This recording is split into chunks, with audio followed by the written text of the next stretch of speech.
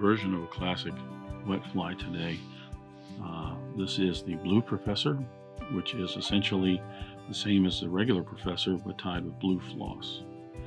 I did a video a few years back on the Professor, and I'll leave a link right up in the corner right there and down in the description if you want to go and see that.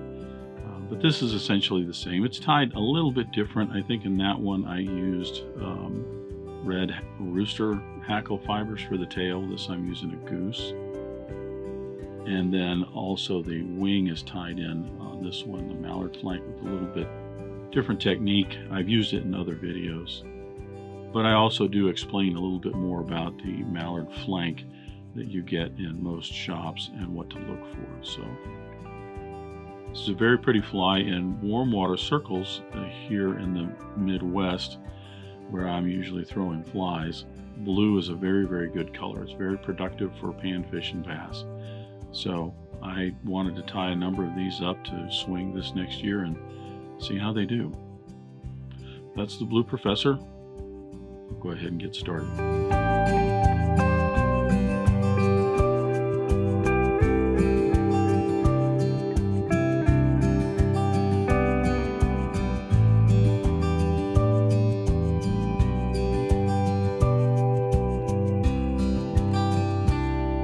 Start the Blue Professor by putting my hook on the vise. This is a Mustad 3399 in a size 8. It's a standard wet fly hook. Go ahead and debarb the hook. Then I'm going to attach my thread. Because I'm using a blue floss for the body on this, I'm going to start with a white thread. This is a Danville 6/0 in white. Start the thread about an eye length behind the eye of the hook, and then advance down the hook shank, nice touching turns to lay a nice base layer of thread down. That helps the floss from getting much darker when it's riding in the water. I don't have a tag on this. There's no tip or tag right off the end back here. So I'm going to advance my thread just a little bit further down, about halfway between the point and the barb, which is where I want the tail to be. For the tail, the recipe calls for just a scarlet hackle. You could certainly use Schlappen. You could use rooster saddle if you want to, in a bright red, or even duck quill. I'm going to go ahead and use some goose shoulder because I happen to have this out. And I'm going to cut a couple of slips, probably about 4 or 5 barbs in width, measuring that about a shank length, maybe a little longer. And then I'm going to tie that in with a pinch wrap right on top of the hook shank, making certain that I don't go too far back down the hook shank because I don't want to start coming down the bend and then pushing that tail in a downward direction. I'll trim away any excess so that this is all the length of the body. And then I'll attach my rib. The rib is just gold tinsel. I'm going to use a Danville size 16 and 18 gold tinsel. I'm going to attach that onto the hook shank with the silver side up.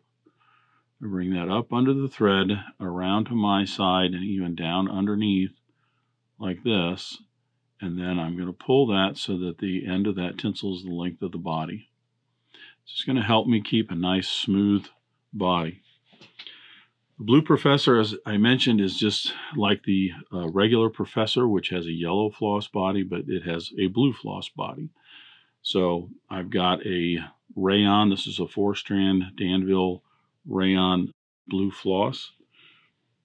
I'm going to go ahead and use all 4 strands of this. This particular floss, it's kind of interesting because what a lot of people don't realize in fly tying is that the chemicals that are used to dye the different materials actually can react with the materials themselves. So this is why, let's just say you're working with some goose shoulder. You may find that if you're working with black goose shoulder, it tends to be a little stiffer than, say, maybe natural white or a yellow or something like that. Floss is kind of the same way. The blue rayon floss seems to be a little bit thinner. It could be just this spool, I don't know, but it just seems to be a little thinner than, say, another rayon floss. I was working with the orange a while back, and it just seems to be a little thicker and denser. So again, it could be that spool. Sometimes you have to kind of gauge when you're tying these whether you're going to use all 4 strands or just 2 strands or what. So I'm tying in all 4 strands, and now I'm going to advance my thread forward. I want to flatten my thread just a little bit. This helps just to give me a nice smooth underbody as I work my way forward to tie in those materials.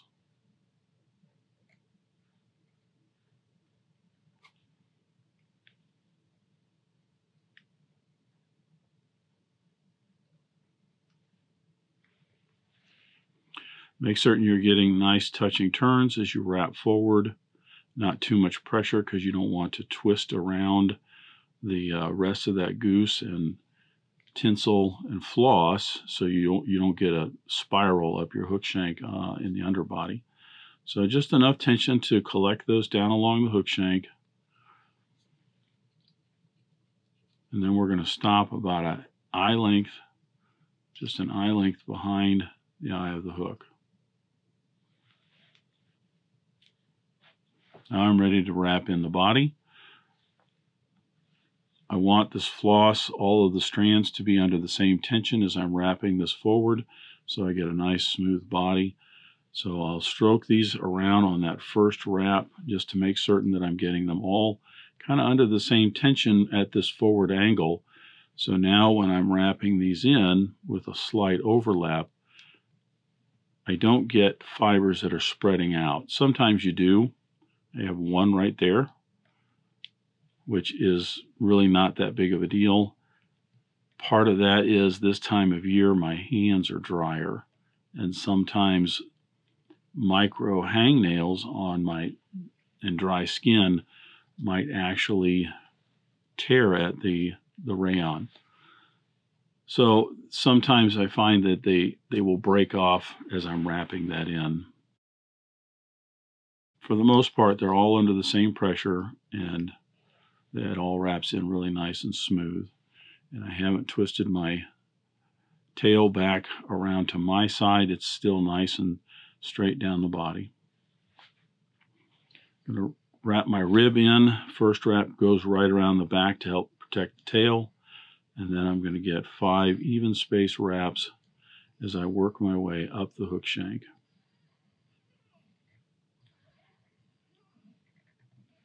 The 6th wrap will come right on the side of the head space. I'll secure that in with 2 or 3 wraps and trim away the excess.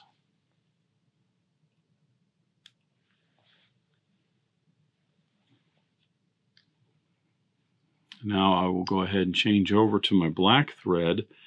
This is also a Danville 6/0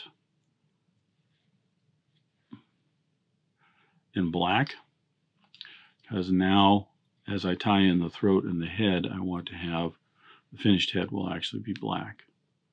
Attach that behind the eye of the hook, winding backwards. I'll then trim away the white thread with the tag of black thread, and then keep winding backwards. This isn't critical right at this point in terms of covering up all those thread wraps, because as we build the head, little things like that will get covered up. Now I'm ready for the throat. The throat on the Professor is just a brown hackle. I'm going to use a Schlappen hackle. You can use a rooster hackle if you want, but I'm just going to go ahead and use a Schlappen. I like the Schlappen because it's soft. The feathers, when you strip these barbs off for a throat, they're very soft, and I think they flow and provide a little bit more movement for the fly in the water. You want to get a little from both sides of the feather and match those up, and then you'll bring those up underneath the body. I like the ends the tips to be just around the barb inside the gap of the hook. I'll do a pinch and loop, pulling up, wrapping backwards 3 or 4 turns to secure that. Take a look at it. That's essentially what I'm looking for, something that fans out like that. And then trim away the excess. Now I will simply clean up the head space a little bit here so we have a nice platform for tying in our thread, or no, excuse me, our wing. I was thinking thread because remember that little white tag of thread that was sticking out there? See, it just got covered up.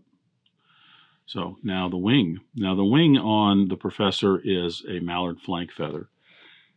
But there's interesting thing. This is just Hairline's big bag of mallard flank.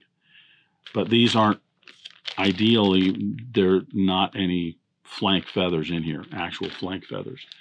What these are belly and or breast feathers. So these things are just pulled off the belly and the breast and somewhat on the flank, but these aren't your traditional flank feathers. You may get 1 or 2 that are larger feathers like this that's getting into the flank, but generally these aren't. What that means is it's kind of hard to make a nice flat matched wing out of what you get out of this grab bag. I've done a number of different videos on doing these wings, and there's different techniques, and I will have you watch some of those. Look for any of the wet flies I've done with the mallard wings. But suffice to say, I'm going to basically take the wing here, and I'm looking for one that's fairly flat across the top here. Actually, yeah, I had a better one right here. This one's a little bit better. A little flat right here. And what I'm going to do is I'm going to snip the rachis out here back about the length that I want the wing. I want to, when I set it up here, I don't want any of this rachis actually in the wing. It's these fibers on the sides that I'll fold together. One thing I wanted to point out before I do that, though, is when you get this bag, you're going to find a lot of different feathers. You're going to have some very, very light feathers like this, and then you'll have some darker ones. These are almost like a teal feather. Then you're going to have some kind of in between. So you've got a variety in terms of trying to put a wing in that maybe has more contrast or less contrast, depending on what you're looking for. So keep that in mind. You're not stuck with only one type of feather that you can use for the wing on this. So as I mentioned, I'm going to cut out the rachis right here past the length of the wing. It's about right. And I'm actually going to peel off a lot of this fluff right here. I don't need it, and I'll trim off the end of that feather. And then what I am left with is the feather with a little V out. But notice these right here are more or less even and sweep back about the same. Because then when I take the feather and fold all that in on itself, what I end up with is making kind of a scrunched up wing, something like this. And if that's too flimsy out on the ends here for you, if you're looking for something that has a little bit more substance to it, then, or definition, I should say, then by all means, find a feather that is going to have a much cleaner end to it, and it won't be broken off as much. But this is what I'm looking for, is just a kind of a post of mallard flank material. And I'm going to tie this in so that the wing ends about halfway down the tail. A little pinch and loop. Get that down, put in 4 or 5 wraps to secure it, and then I can take a look at how that wing looks. Now, if that's not full enough for you, by all means, get another feather. That one is enough for me.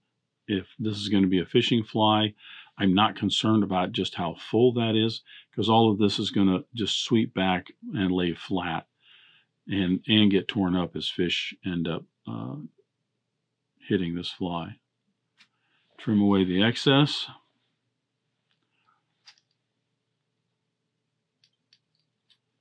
And then I will work my way from the eye back, covering up all those butt ends and shaping the head. Careful not to add too many wraps in here.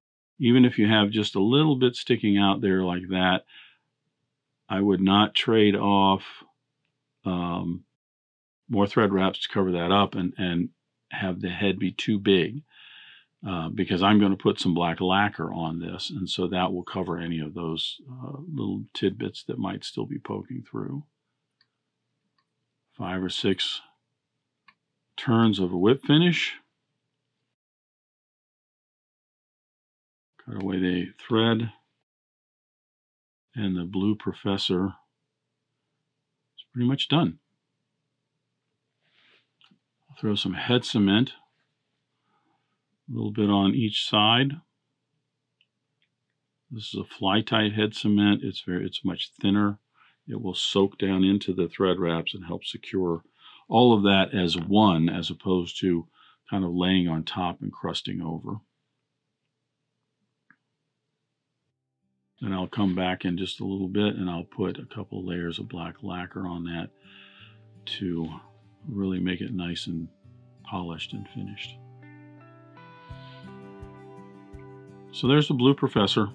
As I mentioned, it is basically the regular Professor with blue floss instead of the yellow floss. There was a link, and I'll put a link down in the description, but there was a link in the beginning of this card that I put right up in the upper corner there for a link to that video that I did of the Professor a few years back. A little bit different technique on doing the wings. I've done that in a couple of different videos. Some people have a hard time with the mallard flank. Don't overthink it. Just get something in there. Even if you have to take a large feather, like even something like this, and just strip the barbs off and roll them up, then do it. You know, get you a little wing, then you got a wing. It does not have to be, you know, picture perfect. So there's the Blue Professor. I hope you enjoyed that. Thanks for joining me at the Vise today.